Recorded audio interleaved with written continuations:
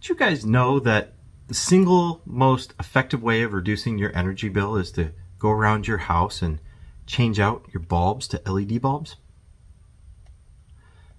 Pretty interesting. And if you think about it, there's a lot of stuff about LED that just sounds like marketing hype, but what's really going on inside the bulb? We're going to find out next. Coming up next right here on Better Biomed.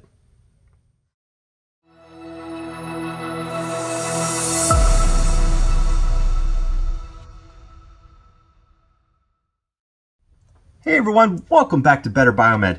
Today we're going to take a deep dive into light bulbs because there's a lot of nuances to light bulbs and a lot of marketing hype. So let's just cut right through it and show you some examples of bulbs that I have here around my house because I did convert everything in my house over to LED technology for some really good reasons. So first off, let's go over some of the background history to bulbs. And I have a perfect example right here. This is an incandescent bulb, and it's an incandescent bulb because there's a pressurized gas inside the chamber of the bulb, and there's a filament which operates at the mains voltage. So if you have 120 volts coming in, that little filament right there is burning or heating up at the mains potential, which is 120 volts. These other bulbs that I'm going to show you, they do not operate at mains potential. This guy right here has a little tiny filament. It's a little coil, and it goes from one post over to the next, and it heats up extremely hot, and that will give off photons, which is light.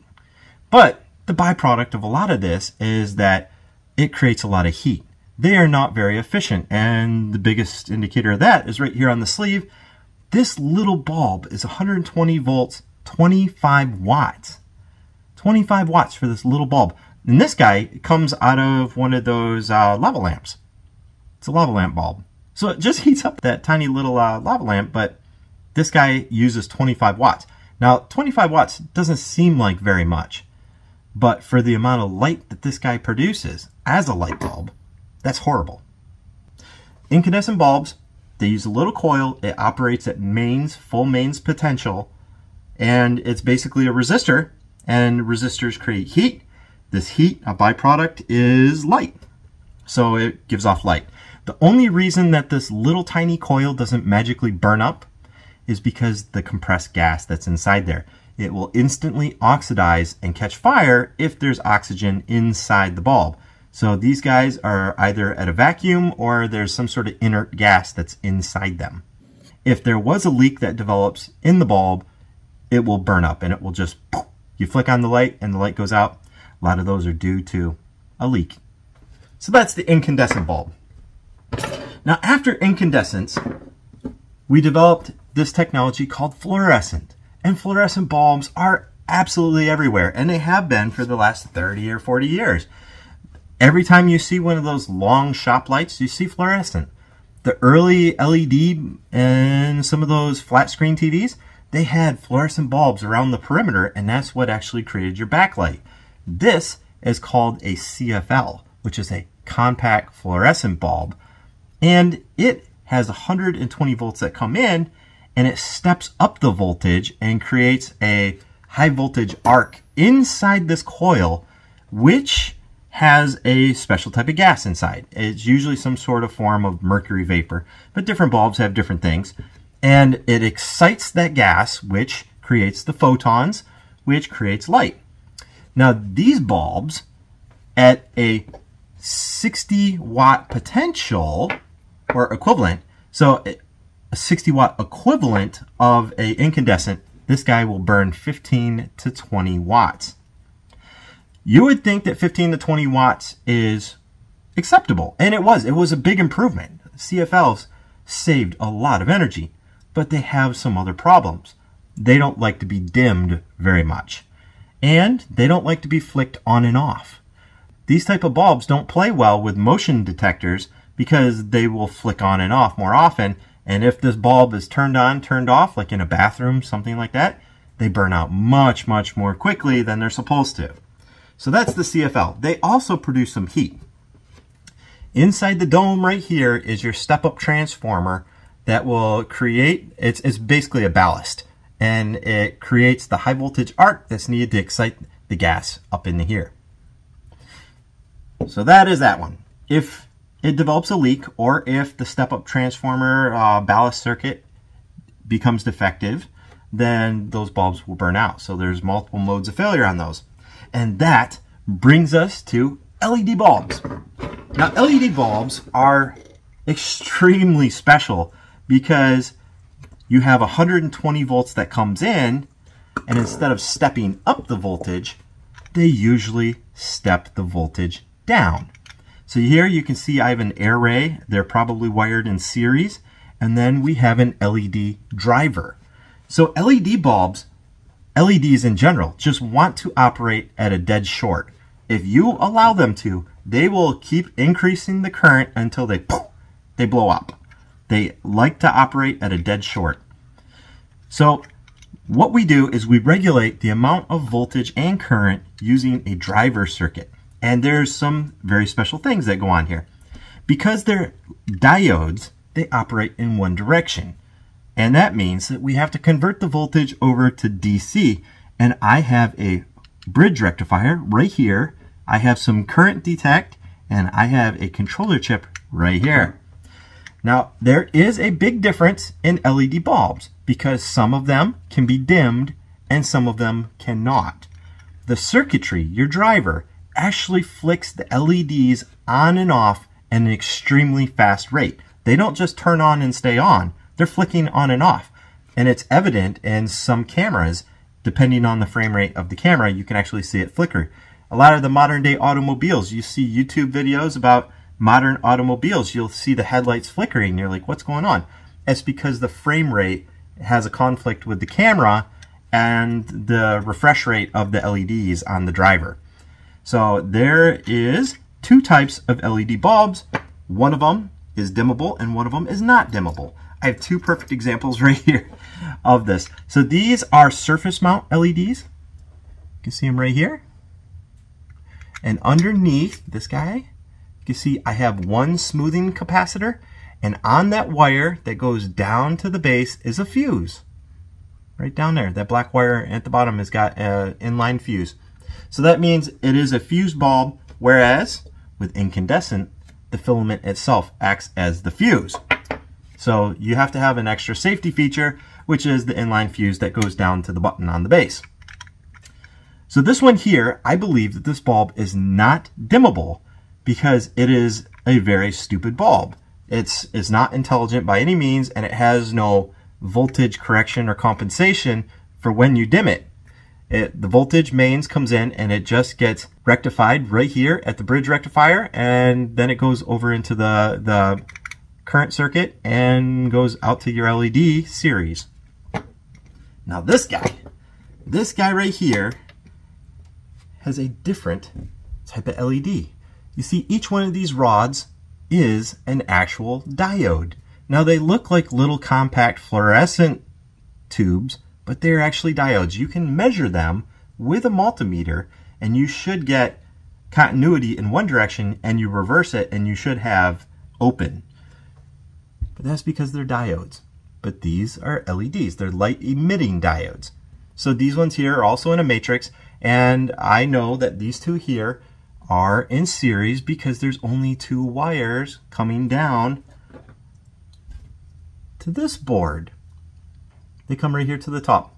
Now this is stored in the little button base right here, and this is your driver assembly. So right here's my inline fuse, and the inline fuse goes into a bridge rectifier, which then goes in the smoothing capacitor, and you notice it's got this little transformer right here and some other filtering caps, which tells me that this guy is probably a compensating bulb, which allows it to be dimmed. Some LEDs are dimmable, some are not. You can see why a dimmable LED would actually be more expensive because it's much more complex on this guy than this guy.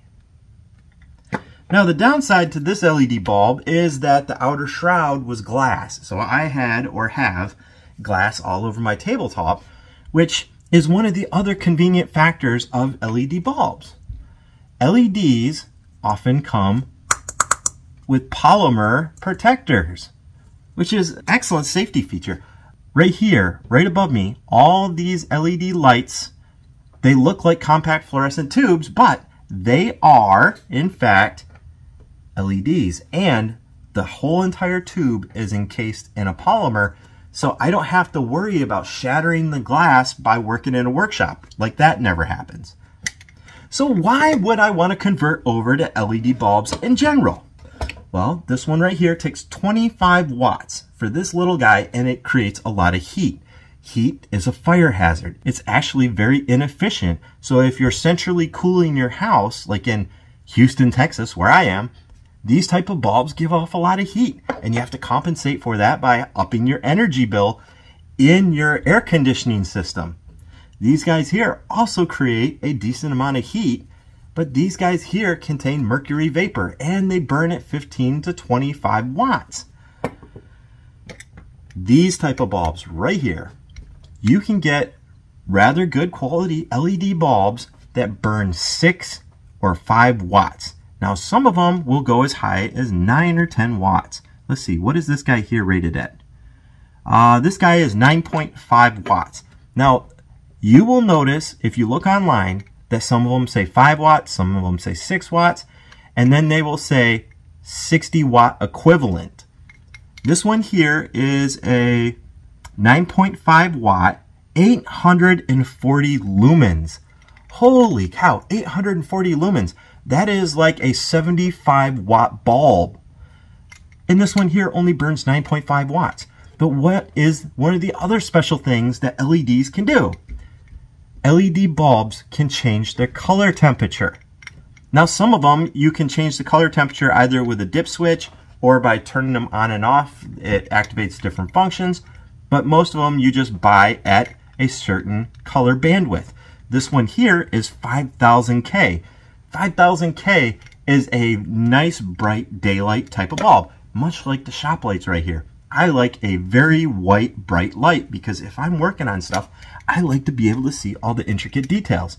Now, some of these, like CFLs, they start out white, but very quickly they actually yellow. You can see right here around the base that they'll discolor, and the CFLs will decrease the amount of light output over time, which LEDs technically do too, but not to the degree of CFL bulbs. So these guys here don't use as much electricity, and they don't create as much heat, but they do still create some heat. In fact, heat is the #1 thing that destroys LED bulbs, because if you put them in a tight enclosure, they don't have enough cooling air or circulating air to help cool it down. You can see that this guy actually has an aluminum sleeve around the side underneath the circuit board.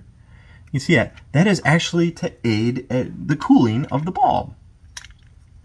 So I have a variety of these types. So here's one type of matrix, the one I showed you. Here is another one, and this one is kind of fascinating. So this guy here is another standard size base. You can see the yellow up inside, that's your inline fuse. And they have some of the other standard features, which are you've got a diode matrix. So instead of using a bridge rectifier, this guy actually uses 2 diodes, and that creates a half bridge rectifier and a controller chip. So this is a very cheap bulb, and it's got 2 smoothing capacitors, and it has to have the 2 smoothing capacitors because it's using a half bridge rectification, just 2 diodes.